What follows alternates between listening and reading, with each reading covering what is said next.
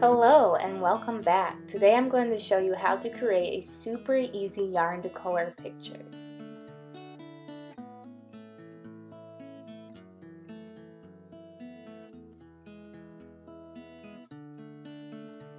I want to start by providing a disclaimer that this project was one that I came up with on my own, though I'm sure many others have done it before. But what I mean is that I wasn't following or inspired by another DIY video for this project, so not all of my methods turned out to be the best. In the written post below this video, I'm providing some tips you should read first before starting this project on your own. Lessons learned. For this project, you will need a wood board. In my case, I bought this wooden plaque from Michaels. This piece also has ridged edges, which will be helpful for a design element later. You also will need yarn. I used a golden yellow, gray, dark blue, and on the left is turquoise. I got these from Walmart. You will need a glue gun and plenty of glue sticks. You will go through quite a few glue sticks, so it would be best to have a stockpile.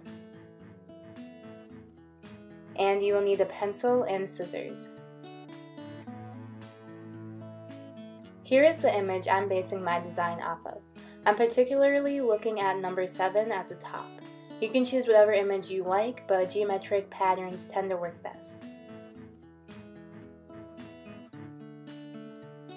To start, I'm going to freehand draw the design. I'm not too worried about making the drawing perfect because it's just going to be covered up by the yarn. It is serving as a guide though for where I want things placed.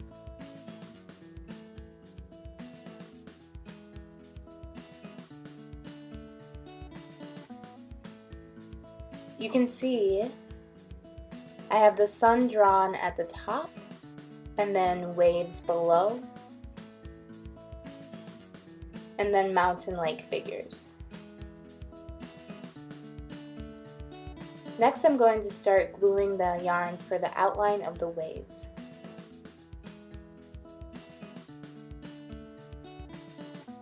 I'm going to use gold as an accent color for the waves.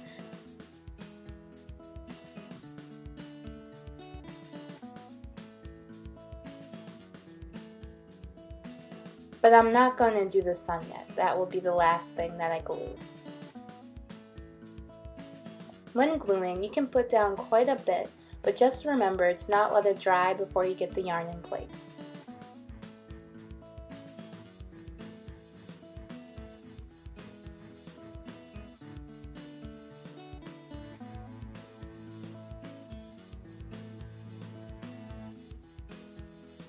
It's pretty self-explanatory though, so let's speed it up.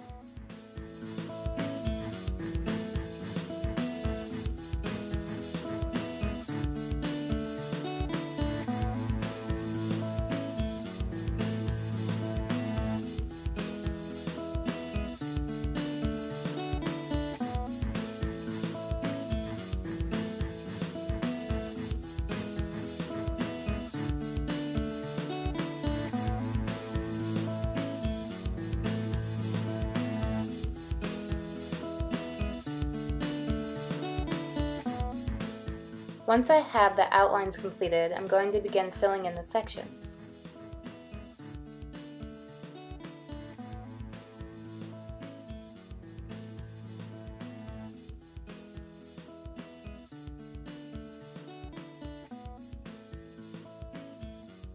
You want to make sure the rows are right next to each other. And it may help to sort of squeeze the rows closer. I also was looping the yarn when it came time to head in the other direction, but I will explain shortly why this wasn't the best way to do it.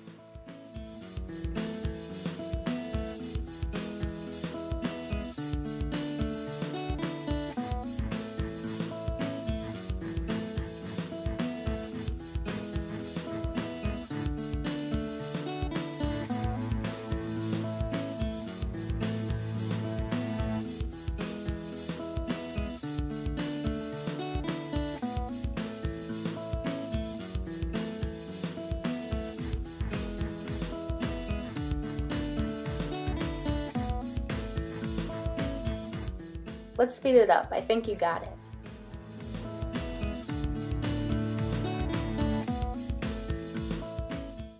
One tip I learned about halfway through this section is to twist the yarn before applying it, because it tended to unravel as I was working.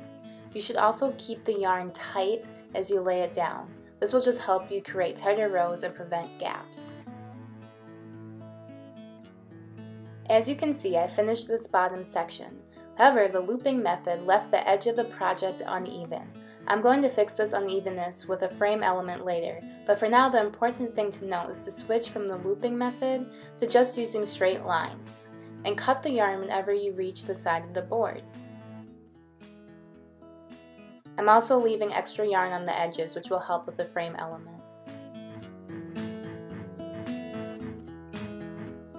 And here's what it looks like once the picture is finished. I ended up making the dark blue section taller and adding rays to the sun. This wasn't part of my original plan, but I needed something to fill up the rest of the space. In the written tips below, you will find ways to get around this. Now we still have the extra yarn hanging off of the board. I'm going to solve this by creating a picture frame to go around the edge and cover part of this yarn.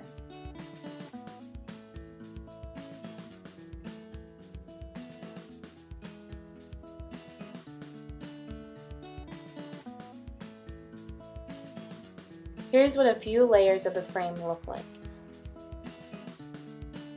What I did was hot glue the first round of string around each side of the board, and then I just wrapped the other layers. Sometimes the yarn would pop off, which was really annoying, but that just meant I needed to pull the yarn tighter and add a dab of glue on the corners.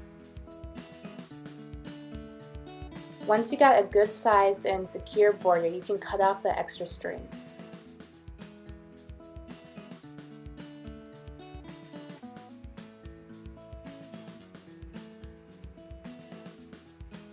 Then you want to continue wrapping the border, and please don't be like me and get tangled in the yarn. That only makes the process take way longer.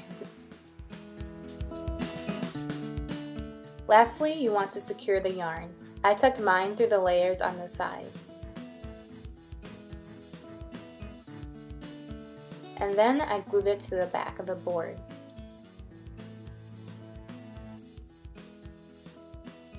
Let's see what it looks like in its final form. I like it for my purposes. What I wanted was something to match my workspace in my bedroom, and I wanted the texture of the yarn to pop. I accomplished both of those things. What makes me so excited about this project is that those who are really good at drawing could come up with some amazing designs, and it's relatively easy to glue everything down.